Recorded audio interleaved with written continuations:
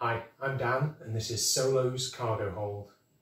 In this next video I'm going to be reviewing the Black Series 6-inch Carbonized Boba Fett, which was released by Hasbro as part of the 40th anniversary of The Empire Strikes Back. Stay tuned while I review the box and then take the figure out for a closer look. So first up, a quick look at him while he's still in the box.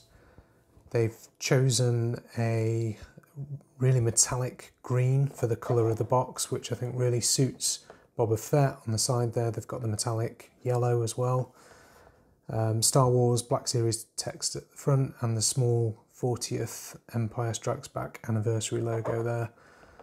Nice image of Boba Fett himself. This one isn't numbered, of course. Part of the Carbonized series, which aren't numbered. On the back, we've got just a very short bio about him. We've got all the warnings there, and of course the Disney and Hasbro logo. So overall, I think that is a fantastic box, and I'd even be pushed to say probably the best packaging we've seen Boba Fett in. So inside the box we find him in a plastic tray with a really nice yellow backing card and then some vital reading material there down at the bottom. So we'll take this out and have a close look at the figure. So in the tray we've got 4 items. We have a sidearm, the rocket pack, the figure itself, and also the rifle. So just in general, I've heard some criticisms about the carbonized effect on this figure. I think some parts of it look good and some parts of it could have perhaps been better. In terms of the green, the armour, I think that actually looks really good with the carbonized effect. It gives it that really nice sheen. I could imagine maybe Boba Fett returning to Kamino in the rain and the monsoon, and obviously giving his armour that sheen. In terms of the material though, for his pants and for his upper torso, I think the silver look is perhaps a little bit over the top, almost reminiscent of something that you might see in Flash Gordon or Doctor Who or something like that. But yeah, I would have been interested to see what the carbonised armour looked like with the matte finish material, but there we are, you can't have everything. We've got the Mandalore logos on his shoulder and his chest, which have been printed on. They don't have the carbonised effect. We've got some detail on his chest plate there, showing some battle damage. Same to his helmet in places, although where the metallic paint is, we don't see really the same weathering, maybe in 1 or 2 places. The belt is also in the carbonised colours, and so is the holster for the sidearm. There's also a slightly different cape to the standard Boba Fett. This also has a bit of a sheen to the material. There's a lot of fraying to the edge there, which, if anything, is a little bit annoying, to be honest. It could do with a bit of a trim with some scissors. What we'd probably more likely to see from Boba Fett is maybe some tears and some burn holes from blaster fire, rather than what we see here. So that's slightly disappointing. I feel that could have been a little bit better. So the rocket pack just slots into the back there. Again, this has the carbonised metal effect.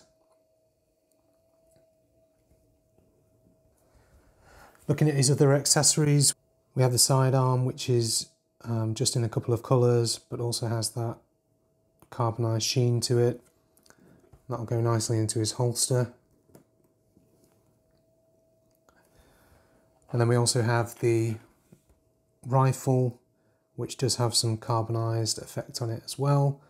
We've got the sheen on the handle there, and also some metallic effect on the back as well. So as with a lot of the figures now, we have a trigger finger there, which makes it a lot easier to place into the hand. I actually have no idea how this goes in his hand.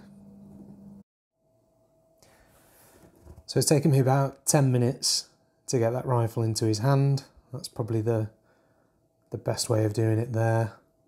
It's quite bendy, so it's quite difficult to get him to hold it and make it look straight at the same time, but there we go. Okay, so that is our Carbonized Boba Fett. In terms of articulation, just all the standard articulation that you would expect to see from these Black Series figures. I have to say some of the joints are very tight. Just trying to bend his knee here, that's a really tight joint, it only goes this far. And of course we've got ankle joints as well. All the articulation that you'd usually expect to see with these figures. So I think this figure looks absolutely fantastic in its box. Hasbro have done a wonderful job with the packaging art. In terms of the figure itself, I do really love the green metallized or metallic armour.